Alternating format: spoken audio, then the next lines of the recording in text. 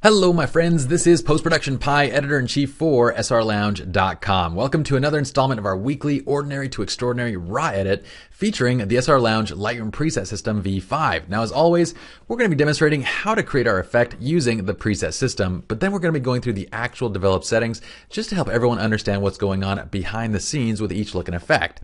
That way, everyone, no matter if you have the presets or you don't, you can benefit from watching this tutorial. If you're interested in learning more about the SR Lounge Lightroom preset system, just click the link below in the description and it'll take you over to the SR Lounge store where you can read more. All right, so let's get started. Now in this video, we're going to be creating a nice little kind of stylized HDR portrait. So we're going to be showing you another use for these soft HDR portraits. This image that you see here, this is a shot of actually one of our friends.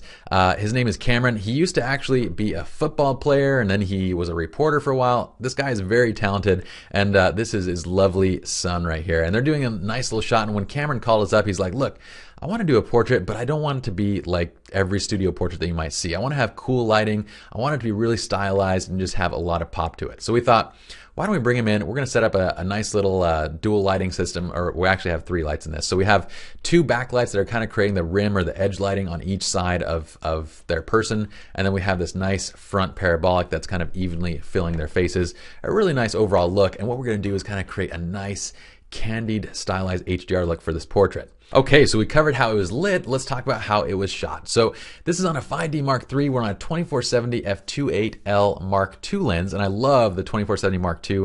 I hated the Mark I, but this is an awesome lens. We don't generally use it for portraiture that often, or at least kind of close-up portraiture like this, but when we do, we're always sure to shoot all the way in, zoom to 70 millimeters, because otherwise you're going to get a lot of distortion, especially when you're shooting this portrait aspect ratio. It was shot at 1/200 of a second at f4 at ISO 100. You can see the histogram. We have all of our detail contained within this single shot. We don't have a huge dynamic range, but the HDR effect is going to create a really nice kind of over-the-top candied look. So let's go ahead and get started. I'm going to hit I just to toggle off the information. Let's also hit T just to close down the toolbar so we have a little bit more working real estate. Now, once again, we're going to flip through these different HDR presets and I'm going to see what I like. And so I'm going up and down. The max and the heavy are kind of too much for my taste. I'm going to go down to the medium.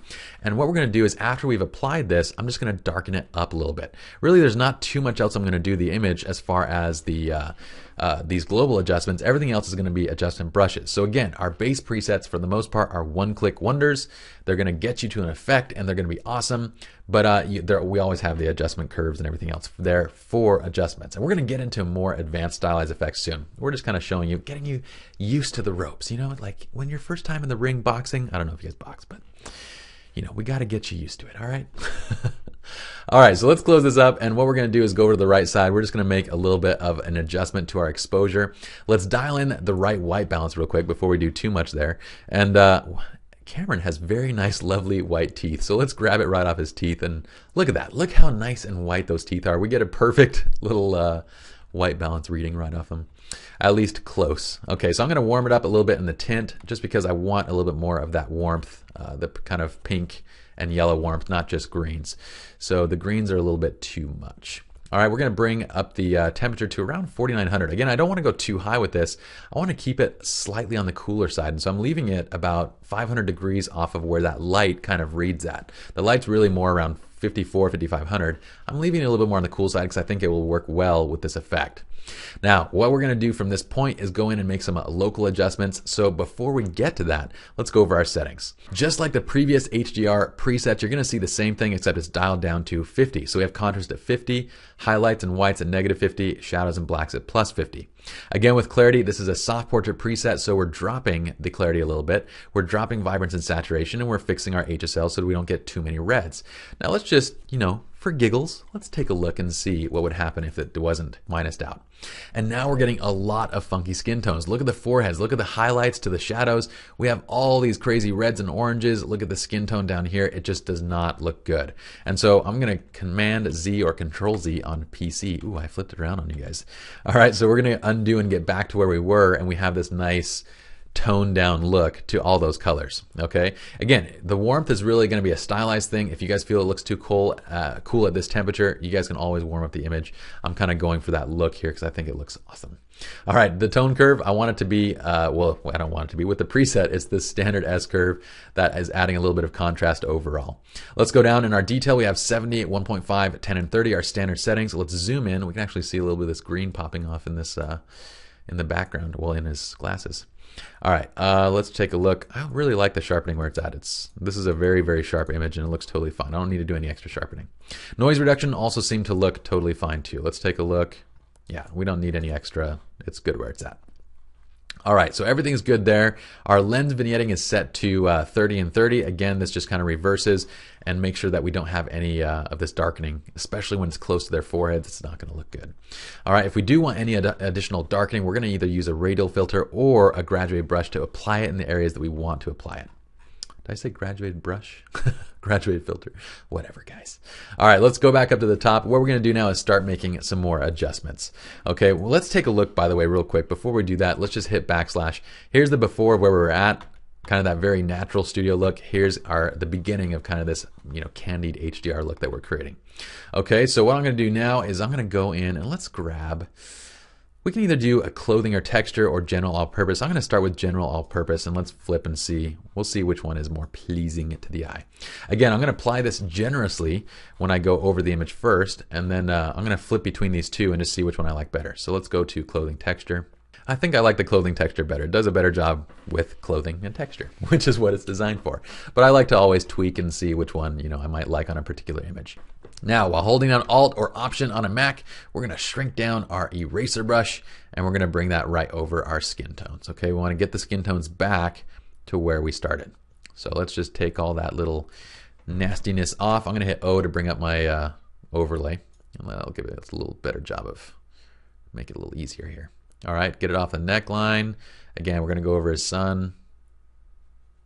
Got a cute kid. Great blue eyes. Amazing. Awesomely awesome. All right, that's looking good.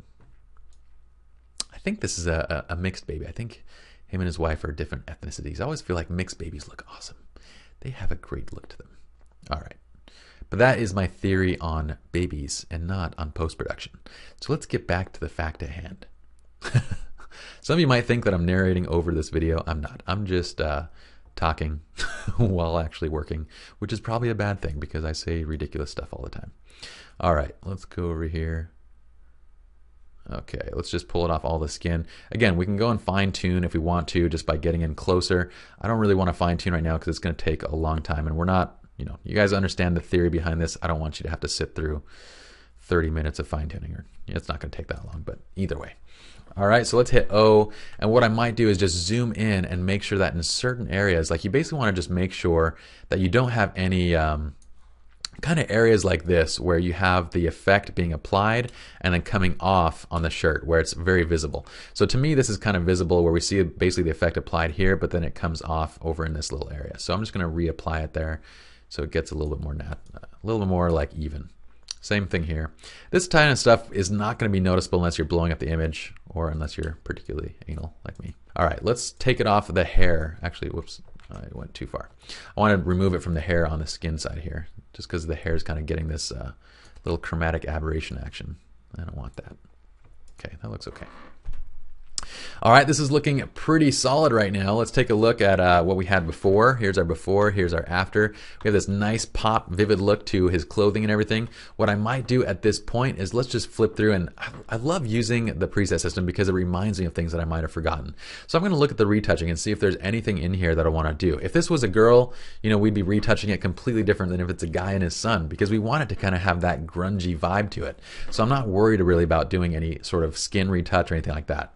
I think everything is good there. What I might do is just go and grab this little spot healer, and we're just gonna kind of fix this little spot on his skin. He's a working guy, so he's got a little bit of his hands. They're not hands like mine. I avoided manual labor my entire life, and so I have the hands of a woman, which is awesome. I love smooth hands. I'm just kidding. My wife. I don't know if she likes my smooth hands or not. All right, so this is looking pretty solid right here. Again, at this point, if we want to tweak our temperature, we can if we want to, but I think I do dig that cooler vibe that I'm going for here. One more thing I want to do. Let's grab a graduated filter and let's go to a -0.5 stop, and we're just going to pull this up from the bottom just to kind of bring attention to the top of the frame. I'm going to hold down Shift just to constrain it to our horizontal line there, and then I'm just going to reduce the effect here. And if we want, we can use a radial filter over their faces to kind of do this something similar, you know, where we're kind of just bringing in attention to the faces. But I want to make sure that it's really kind of more on the subtle side and not kind of too over the top. So let me see if I like this look. And let's just adjust the feather. Yeah, I'm not sure how much I like it or not. I kind of just, let's see. No, it does look a little bit better. Let's leave it in and let's just dial it down a little bit. So I'm just going to leave it in. We're just going to dial it down like 0.3. All right, and this is kind of our stylized HDR portrait. So remember, these presets can be used for more than just, you know, the standard type of environmental portrait. It can also be used on studio portraits, but just make sure that you watch your skin tones very carefully. Make sure that you're not going over the top, and use it on images that deserve it. You know, use it for people that are looking for that look and you're trying to go for that effect. So here's that before, and here's our final, well, here's the before, and here's our final after. Hope you guys enjoyed this tutorial, and I'll see you all in the next video.